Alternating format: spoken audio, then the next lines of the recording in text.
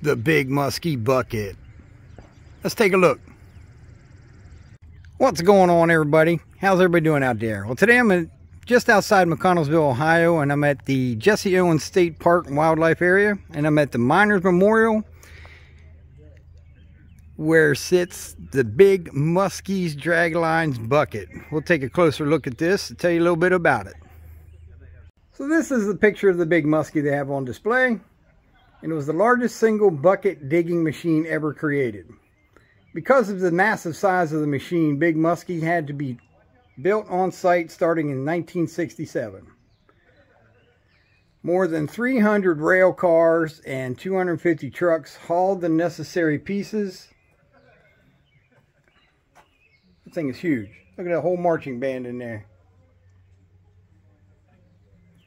It took a team of engineers more than 2 years to erect the machine, and when completed, the massive machine stood 240 feet tall. We'll take a walk around the bucket and take a look. The Big Muskie's bucket was 220 cubic yards, could move 325 tons of dirt in a single bite, the equivalent of a two-story house. The Big Muskie's boom could lift a load the equivalent of 33 stories. And the bucket swing time from filling, lifting, swinging, dumping was approximately 60 seconds.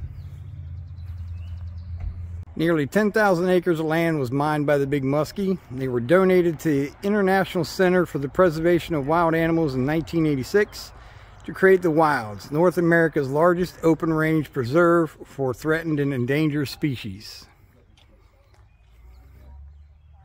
And there's my lovely wife inside the bucket, so you can definitely see a size comparison. This is one of the teeth to take a look at. Here's a representation how big that thing is. It's huge.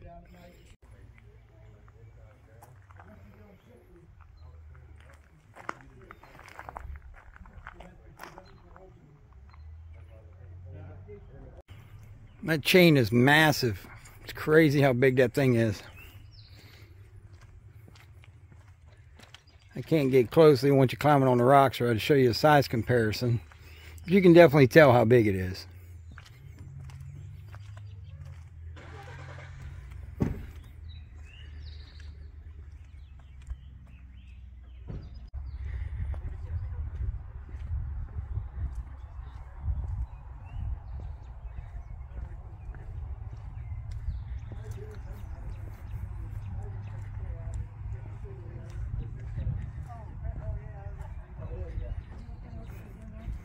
That is crazy.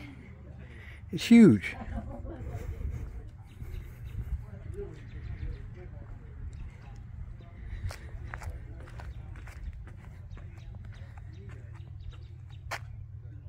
We'll take a quick walk up in it.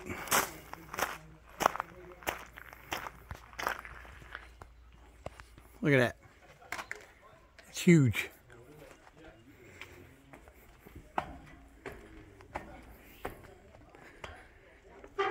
Wonder how many times they had to repair things, the welds breaking, how much more steel they had to add.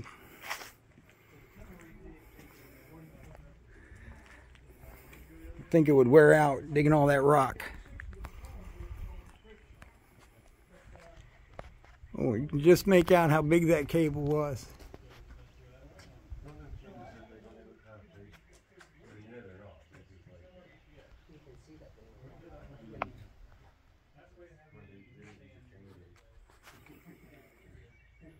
So they have a great pavilion here with a lot of information on it. So all four sides, they have 2 billboards with information. One all about the Big Muskie itself. You can see the Big Muskie was a walker. It's not a crawler. So if they moved it, it would literally walk its destination. It's a nice one with the shovels, drag lines, and mining equipment information. And then you can see right here in this picture the feet that would allow it to walk versus a traditional crawler. Yeah, you get some time, you should look up the history on the Big Muskie.